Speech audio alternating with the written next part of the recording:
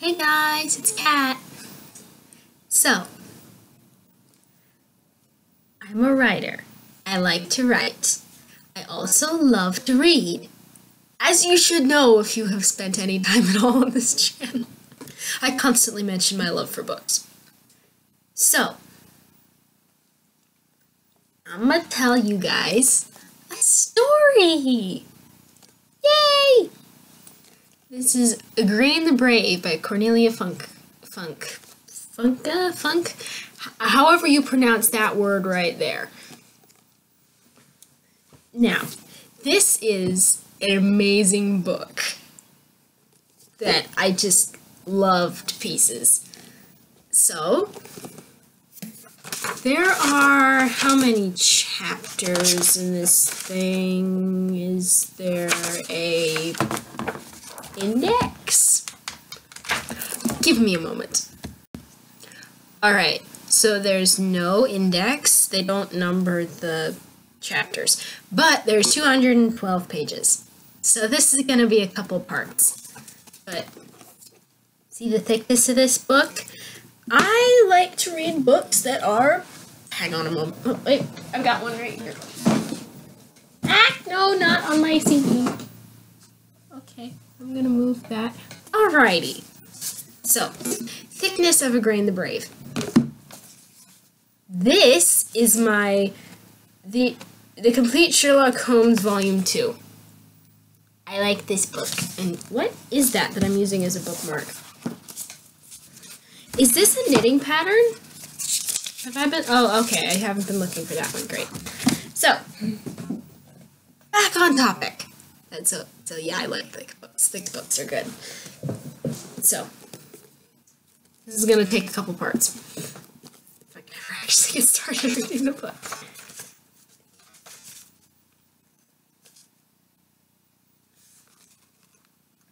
Contents. How did I miss you? Oh well.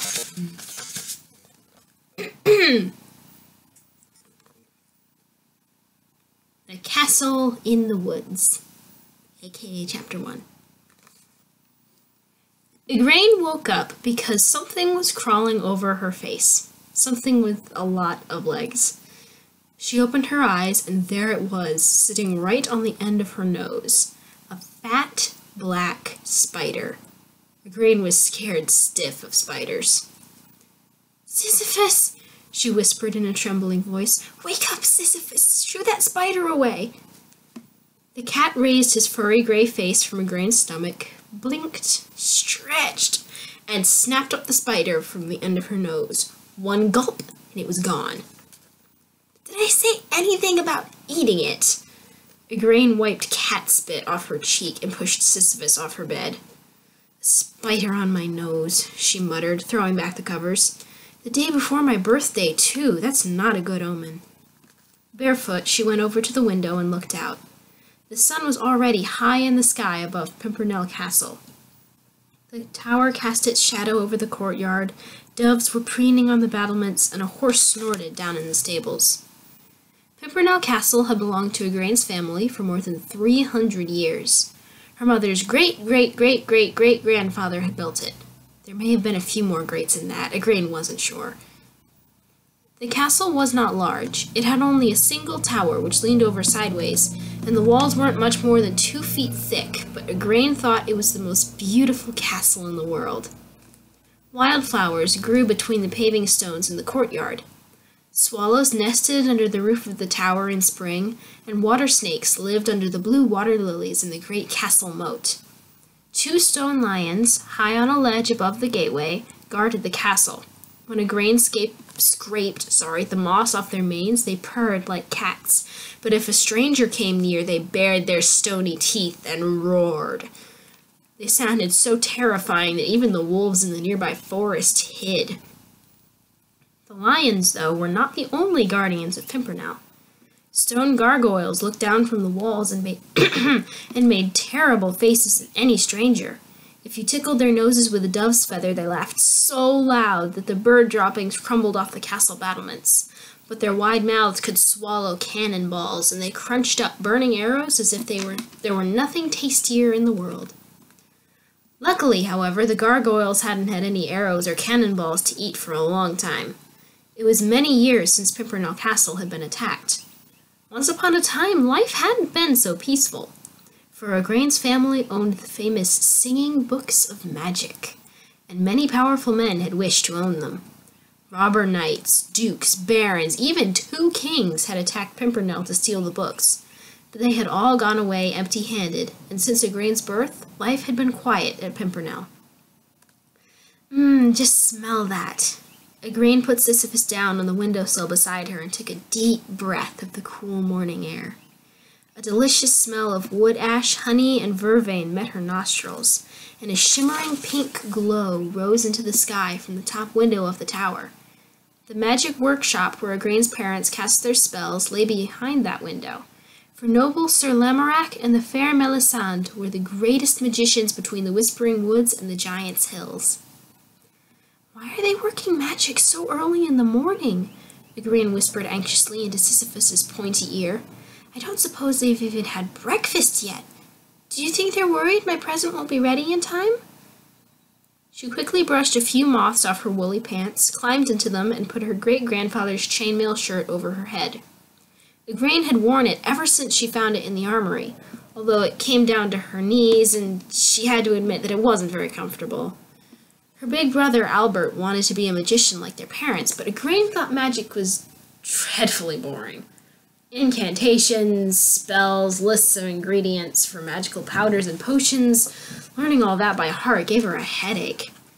No, she'd rather be like her great-grandfather Peleus of Pimpernel. He was a knight who fought in tournaments and had adventures from morning till night, if the family stories were to be believed. Albert laughed at her ambition, but that's big brothers for you. Now and then, Igraine took her revenge by putting wood lice in his magic coat. "Laugh all you like," she said when Albert teased her. "You wait and see. I'll bet you 10 of your tame mice I'll win one of the king's tournaments someday." Albert loved his mice, but he accepted Igraine's bet all the same. As for Sir Lamorak and the fair Melisande, they always exchanged worried glances when their daughter came down to breakfast in her mail shirt. Her family definitely didn't think much of her plans for the future. "Come on, Sisyphus." Igraine buckled up her belt and put the yawning tomcat under her arm. "Let's go and do a bit of spying." She ran downstairs to the great hall, passing the portraits of her ancestors, who all looked very glum, and pushed open the big gate leading into the courtyard. It was a lovely, warm day. The scent of flowers filled the air within the high castle walls, mingling with the smell of mouse droppings. "Oh, Sisyphus, Sisyphus," said Igraine reproachfully as she carried the cat downstairs with her. "If you lay off of Albert's mice for much longer, we'll be treading on them when we cross the courtyard. Couldn't you at least scare them away now and then?" "Too dangerous," growled the cat, sleepily closing his eyes. Ever since Igraine had sprinkled him with Albert's magic red powder, he'd been able to talk, though he didn't often feel like it. "You're just a scaredy cat," said Igraine. "Albert may keep threatening to turn you into a dog, but he'd never really do it. He doesn't know how, and even if he did, well, my parents would never let him." Sisyphus yawned in answer and pretended to be asleep as she carried him over to the enchanted tower. The single tower of Pimpernel stood right in the middle of the castle courtyard, surrounded by a moat of its own, not as wide as the outer moat, but very deep. Igraine's ancestors had survived many a siege in this tower, because you could barricade yourself inside even if the rest of the castle had been captured. The only way across the moat was over a very narrow bridge that could be raised in times of war. A dragon had once lived underneath. He hadn't been very big, but in the family chronicles he was known as the Night Eater. Igraine often wished he was still there, because now the underside of the bridge was infested with spiders. They made her knees shake when she went to visit her parents in their workshop. And because Albert knew that, he sometimes drew the bridge up just a bit so that she had to jump the gap. He'd done that today. Igraine cursed him, but she jumped, with Sisyphus under her arm. "Quiet now," she whispered as she crept over the bridge, her knees still all spidery weak. "No mewing, no hissing, no purring, nothing. You know Albert has ears like a bat." The cat just gave her a scornful look as she put him down outside the tower door. Of course, he could prowl around much more quietly than she could, but Igraine did her best. A few startled bats fluttered to meet them when she climbed the endless staircase on tiptoe. There were hundreds up in the rafters, and Albert's tame mice sat on almost every step, but Sisyphus acted as if he didn't even see them. The heavy oak door of the workshop was painted with magical signs, and the door handle was a small brass serpent that liked to bite strangers' hands. Igraine cautiously put her ear to the door and listened. She could hear the books of magic singing very indistinctly in their high voices. Sisyphus rubbed against her leg and purred. He wanted his breakfast. "What did I tell you?" whispered Igraine with irritation, pushing him away. "Be quiet!" But at that moment the door opened. Just a crack, just wide enough for Albert to put his head out. "I might have known," he said, smiling his "what a silly little sister" smile. His nose was smudged with wood ash, and there were 2 mice in his hair. "I was passing here entirely by chance," Igraine snapped at him. "I just wanted to ask when we're finally going to have breakfast." Albert's smile widened. "You won't find out what you really want to know," he said. "Your birthday present has always been a surprise, and it's going to be a surprise this time, too. You go and feed the snakes." Igraine stood on tiptoe so that she could at least steal a glance into the room over his shoulder, but Albert pushed her back. "Go away and play knights in armor, little sister," he said. "I'll ring the bell for breakfast when we're ready." "Good morning, honey," Igraine heard her mother call inside the magic workshop. "Good morning," called her father, Sir Lamorak. Igraine didn't answer. She stuck her tongue out at Albert and climbed down all those stairs again with her head held high. End of chapter 1. Water snakes and fencing practice. The water snake's food was in the kitchen, and half a dozen of Albert's mice scurried off the table as Igraine came in. They'd been at the cheese again, and when Sisyphus pushed his way past Igraine's legs, they trotted past him as calmly as if he were stuffed. "One of these days I'll catch them," thought Igraine, "even if Albert does turn me into a spider for it. Albert, what use are brothers? Especially big brothers." "The same old whispering every year, the same old hush-hush stuff," she said crossly, putting a saucepan over the nibbled cheese to cover it. "But they're really going too far this time. They've been up there working magic for 5 days now. Are they giving me an elephant or what?" She poured some milk and water into Sisyphus's bowl, took the bucket of magic leftovers out of the oven, where her mother always left it to hide it from the mice, and carried it into the castle courtyard. Sisyphus followed her, with milk on his whiskers. The great drawbridge squealed horribly when Igraine let it down. Of course, all this magic, but it never even occurred to anyone to oil the chain. Sisyphus brushed past her legs and put his head over the side of the bridge, looking for his breakfast. The fish in the large outer moat weren't under Albert's protection, and the cat was very fond of fish. It was little short of a miracle that there were still shoals of them left. Igraine took a couple of blue-shelled eggs out of the bucket of magic leftovers and threw them in among the water lilies. The water around the flowers began moving at once as 5 snakes reached their shimmering heads up to Igraine, tongues darting in and out. "I'm terribly sorry," she said, leaning down to them, "but it's Albert's dry biscuits and blue eggs again today." The entire bucket was full of them. Even Igraine had to admit that Albert was quite a talented magician for someone his age, but as soon as he tried to conjure up something edible, he only produced blue eggs and dry biscuits. However, water snakes aren't choosy, and as usual they devoured Albert's magical failures with the utmost relish.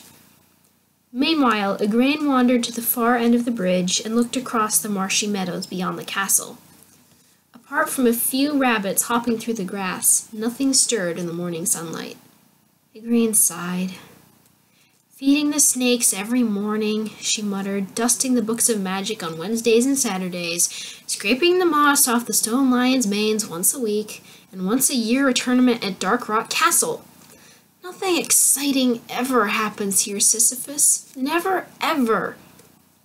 Sighing, she sat down on the side of the bridge next to the cat, and Sisyphus rubbed his gray head against her knee. I'm going to be 12 tomorrow, Sisyphus, Igraine went on. 12! And I haven't had a single real adventure. How will I ever get to be a famous knight? Saving rabbits from the fox, rescuing squirrels from pine martens? No, saving fish from me, purred Sisyphus, dipping his claws in the water. But this time his scaly prey got away from him. Igraine looked up at the stone gargoyles. Some of them were yawning, and the rest were squinting crossly at the fat flies that liked to bask on their noses in the sun. I mean, look at that. Even the gargoyles are bored, she said. I bet they'd like to crunch a few arrows or swallow a cannonball for a change. Sisyphus just shook his head and went on staring patiently at the dark water. Yes, I know, it's silly to wish for that kind of thing. Igraine jumped up so suddenly the cat hissed at her angrily. You'll scare the fish away. All you ever think about is food, she snapped, reaching for the empty bucket. I'm gonna die of boredom. You wait and see. Maybe not overnight, but definitely before my next birthday. Sisyphus dipped his paw into the water, and this time he threw a flapping fish up onto the bridge. Learn to work some magic, he growled. I'm not interested in magic. You know that very well, Igraine said. Gloomily, she wandered back to the castle gate. Magic, she muttered, learning the ingredients for potions by heart, magic spells, magic symbols. No thanks, not for me. Pull the drawbridge up again, mewed Sisyphus as he dragged his fish past her. What for? She said. There's no one coming anyway. 12 years old, she murmured as she made for the armory to the right of the gateway. My great-grandfather was a squire in a royal tournament when he was 7. The door of the armory was always well-oiled. Igraine saw to that. Even if her parents didn't think much of weapons and armor, they thought their magic was much better protection.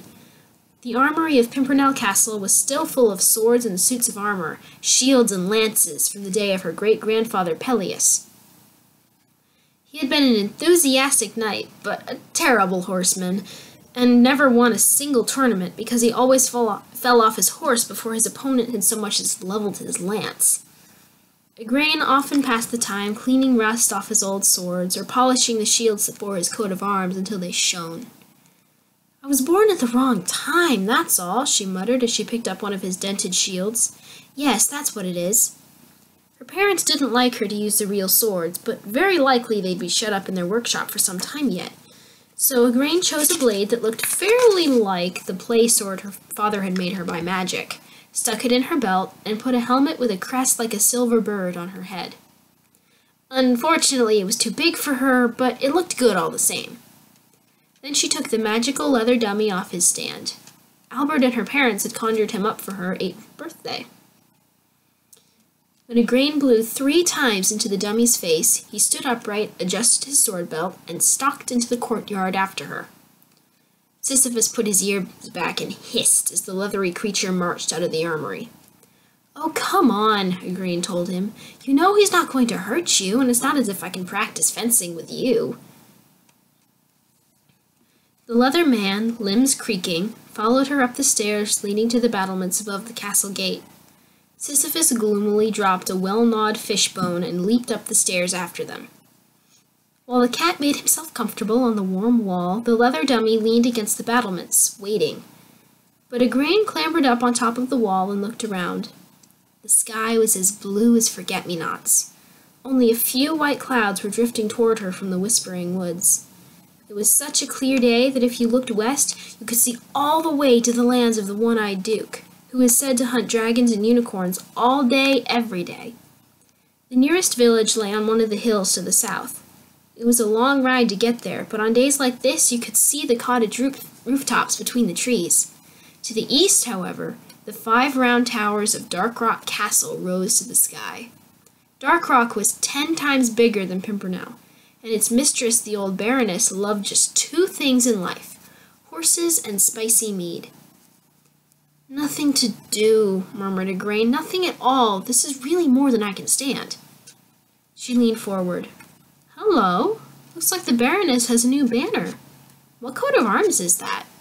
Oh well, it probably just shows a barrel of spicy mead. With a sigh, she jumped down from the wall and put the point of her sword to the leather dummy's chest. "On guard, Leather Knight!" she cried, closing her visor. "You sawed off my unicorn's horn, and you'll pay dearly for it!" The leather man drew his sword and planted himself squarely in front of her. As usual, he parried her sword strokes with the utmost elegance, and soon Igraine was so hot in her chainmail that she ran down to the well in the courtyard. She was just pouring a bucket of water over her head when the stone lions above the gate began to roar. End of chapter. And because I'm mean, that's as far as we're going today. There will be another part soon, and I won't leave you on that cliffhanger for very long. But you're going to be stuck on it for a little while, because I'm mean like that. So, I hope you enjoyed the first the first 2 chapters of Igraine the Brave. It's a really good book. I really like this book. So, yeah. Bye.